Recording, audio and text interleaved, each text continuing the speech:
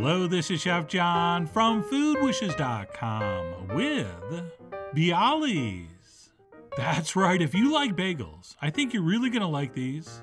And if you don't like bagels, which is probably because they're so heavy and dense, then you are going to absolutely love these. Since while these are often compared to bagels because of the shape, they are way lighter in texture and more savory and absolutely addictive. Plus, they are way easier to make. So with that, let's go ahead and get started with the world's simplest no-knead dough, which is nothing more than bread flour, some yeast, and just a very small amount, some kosher salt, and some room temperature water. And believe it or not, all we're going to do here is take a wooden spoon or some other heavy-duty stirring utensil, and we're simply going to mix this until everything comes together to form a very wet, extremely soft and sticky dough, as in way too sticky to try to knead. Which is fine because, as I mentioned, this is a no-knead dough, and there is no need to knead. But what we do need to do after this is mixed is cover it and leave it out at room temp for at least 12 hours. And then while our no-knead dough very slowly rises, the other component we need to prep is the onion poppy seed filling, which we'll start by adding some diced onions to some olive oil in a skillet set over medium heat. And to that we will add a nice big pinch of salt. And what we want to do here is cook these stirring occasionally until they soften, sweeten, and turn into a perfect golden brown. And by the way, we want to be careful not to go too dark, since our bialys are going to get cooked in a very hot oven, where some of these onions are going to char and turn almost black, but we don't want them all turning black. So I'm suggesting we only saute ours until they're about this dark. And in fact, if you see the authentic versions from New York, I think their fillings are probably a little lighter than this. But personally, I like a nice caramelized onion, so this works for me.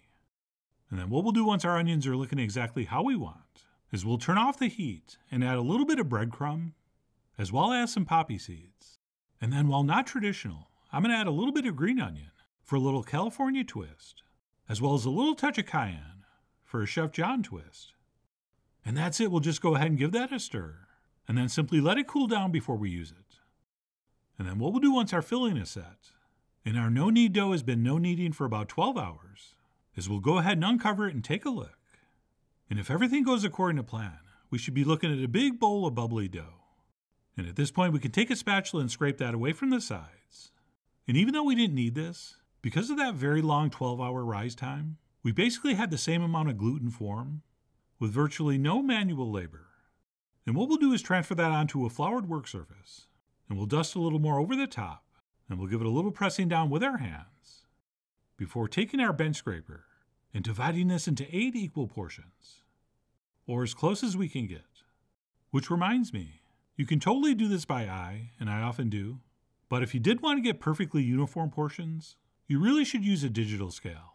Okay, just weigh the entire portion of dough, and then divide however many grams that is by 8, and then simply make each portion that exact amount. But either way, once those are portioned, we will use just enough flour to roll those into a ball, which we do by cupping our hand over the top, and then just rolling that dough around on the table. And that's it. Once we have 8 nice equal portions, we will transfer those onto some floured parchment paper set on a baking sheet, and we will space these using the classic 2-1-2-1-2 method. And as we do this, so our dough balls have a nice smooth surface, we want to sort of stretch the dough across the top, and then kind of tuck it under the bottom, and that will give us a little more of a professional look. And then what we'll do once those have been placed down and perfectly positioned is dust a little bit of flour over the top. And we're doing that for 2 reasons. One is because we're going to cover this with a towel and we don't want it to stick. But also we're going to have to work these with our hands into the traditional Bialy shape. And some flour over the top is going to make that a lot easier.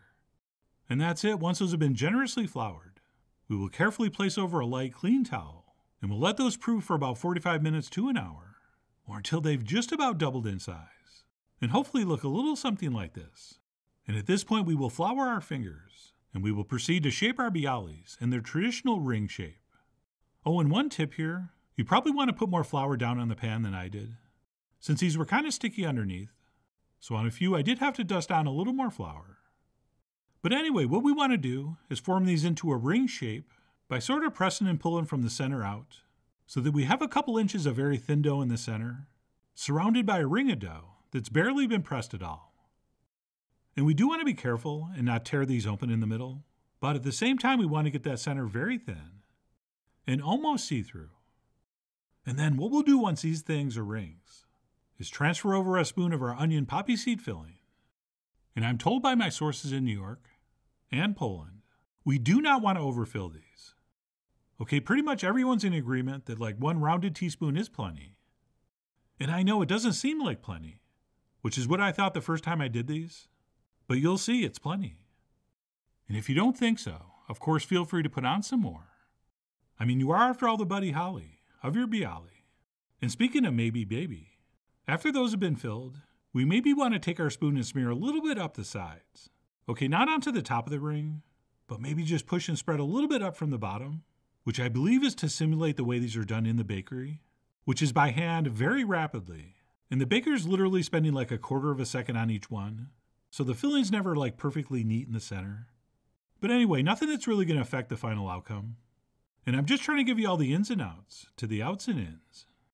And then once these have been filled, we'll go ahead and give these a spray with some nice cold fresh water, which is not only going to help with crust formation, but it's also going to help the poppy seeds we're about to sprinkle over stick, which is the last thing we need to do before these go in the oven.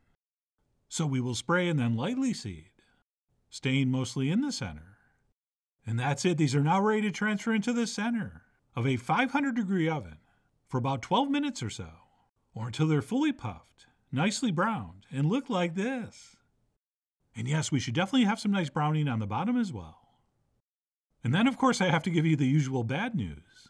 We need to let these cool before we eat them, or at least until they're just warm. But serving these piping hot is not recommended. Having said that, go ahead and do what you gotta do.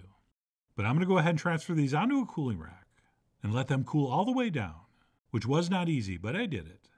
Which means it's now safe to grab one and cut in.